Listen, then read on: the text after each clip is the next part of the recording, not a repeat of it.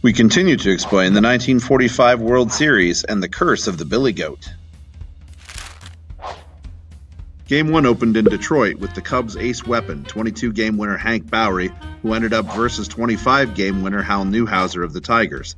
The Cubs came for revenge for 1935 with a 9-0 shutout. They had a 4-run first inning, and Bill Nicholson hit a single, a triple, and 3 RBIs.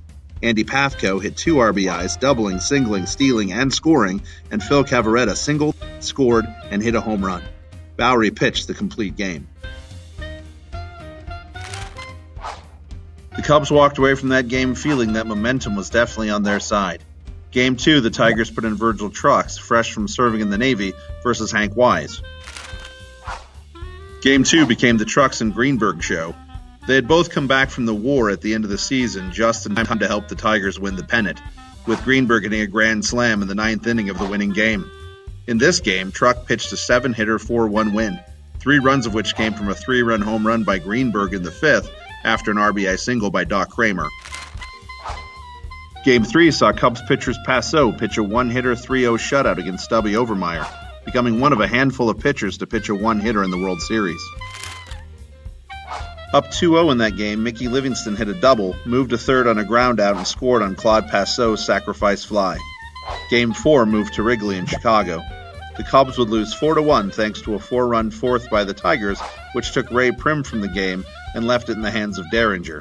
Dizzy Trout for the Tigers would pitch the entire game. But the fans had a different rationale for why the Cubs lost that day, one in particular named William Sianis.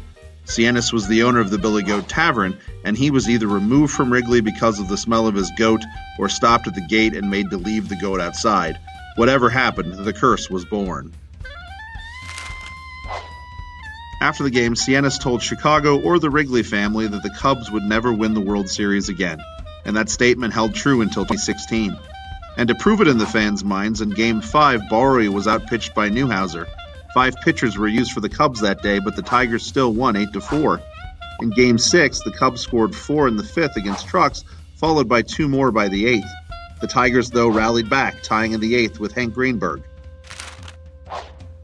Both teams used up almost all of their pitching staff into the 12th inning, the Cubs calling back up Bauery and then winning on a walk-off double by Hack that bounced over Greenberg and scored Schuster, tying the World Series. In Game 7, Grimm made a choice to bring Bauery back for a third game, and the Tigers hammered him with singles. He was removed after the first 3 batters, and it became a 5-run first. Newhouser pitched the full 9-3 victory with 10 strikeouts. The Tigers won.